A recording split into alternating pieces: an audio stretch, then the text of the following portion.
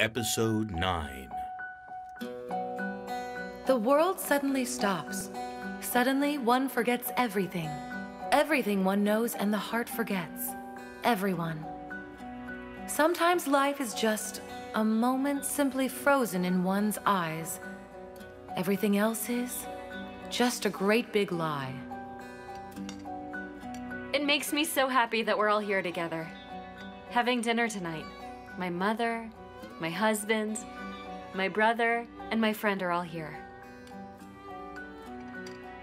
Kareem, do you know what I wished for in Aya Yorgi? You won't tell us, will you? It won't come true then.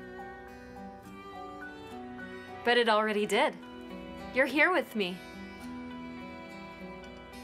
To be living a real love, like in the fairy tales and movies.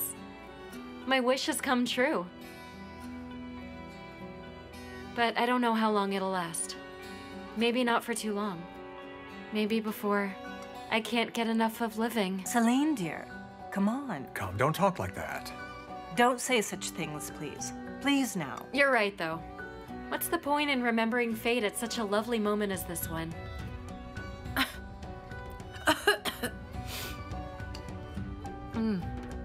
Excuse me. Are you okay? Mm-hmm.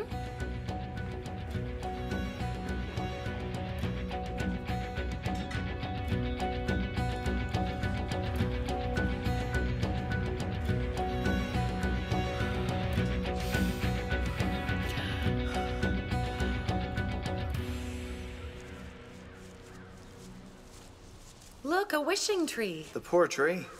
Why? People are just tying strings on it. They're not breaking the tree branches or uprooting it.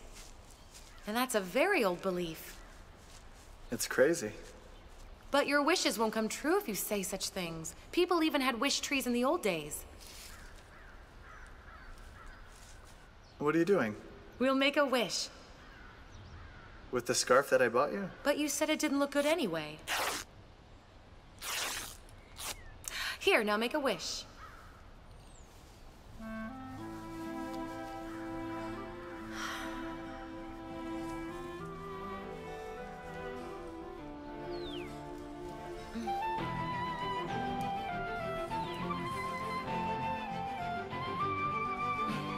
What was your wish?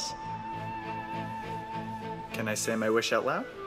We're lovers. We don't hide stuff from each other. That's right. So, what'd you wish for?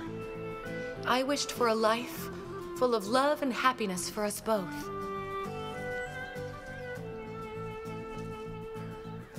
And I wish for you. Just for you. I wish for you to be by my side until the day we both die. Nothing else matters.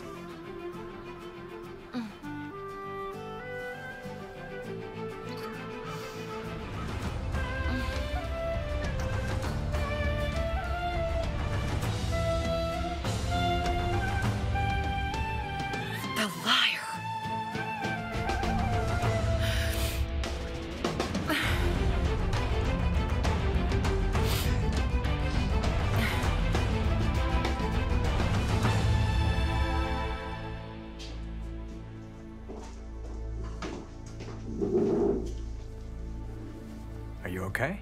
I'm fine.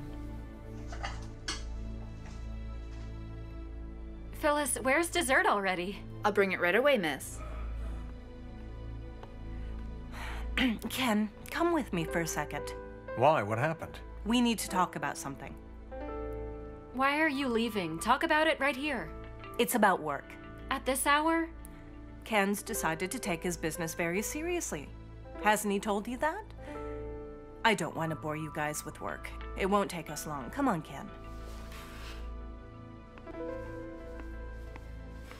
I don't know what to think about Mother.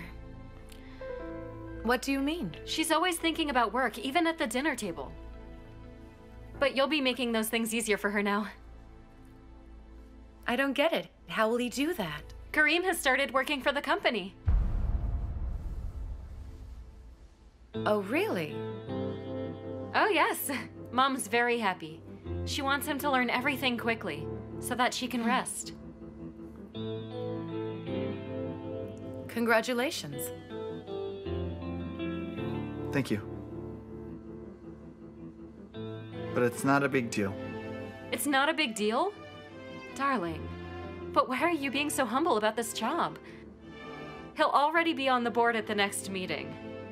I'm sure that the partners will want him to train more, but I know exactly what I'll say to them.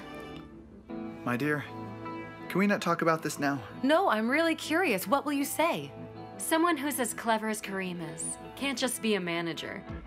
And of course, he's my husband. He'll definitely be assigned to be on the board the first thing. But the very idea bothers me. One should earn this kind of thing. You don't need to feel bad. You already deserve it. But I'm not used to things like this. Companies and board meetings. I don't want it, really. But I want it.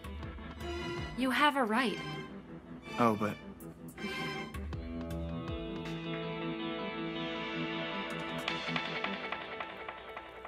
Ken, are you aware of what you're doing? No, what?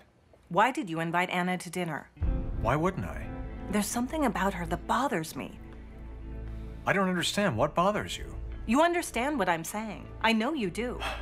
Oh, I see. Of course, we're one of the most respected families in Istanbul. You know it, Ken.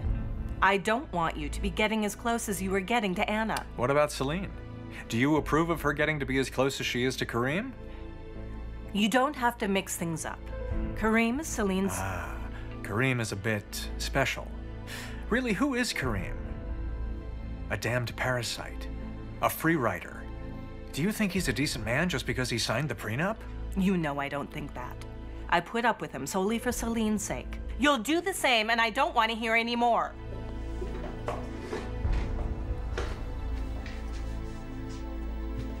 Shall I take Miss Natalia and Mr. Ken's desserts upstairs? No, leave them right here, please. I'll go and get them. Shame on them for leaving.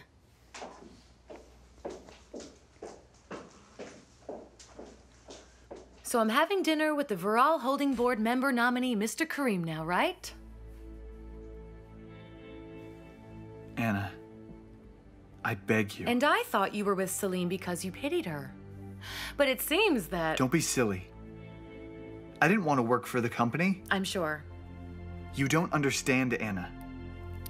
Look, I don't care for the board one little bit, or for this kind of life. I don't care for them. I only care about you. I love you. Yes, I do believe you. You can't leave this because you love me so much. I'll leave it. Be patient. You won't do it. You won't be able to leave all this. All of these club perks and then also having to quit being a board member. No, stop. That's not true. I don't care for any one of them. Then prove it to me. Shame on you. You left for 2 minutes, but you didn't come back. The ice cream is already melted. You're right, dear. But when we're discussing work... I know you can't control yourself when it's about work, but you should come back. Come on. Ken, is it a deal, my son? You'll do as I say. No, I won't do it. So what's going on? Nothing. Let's go back to the table. Come on. You're going to tell them everything when they come back. And you'll tell her that you married her for her money and that we had a huge debt to pay. You'll tell her that I planned this whole thing. And then I'll believe you. But you won't do it. Yes, I will. Oh, no, you won't. Yes, I will. Then your poor Celine will die of a broken heart. You know it. You're right. It'll be bad. But if that's the only way to make you believe in me, I'll do it. Don't promise if you don't mean it.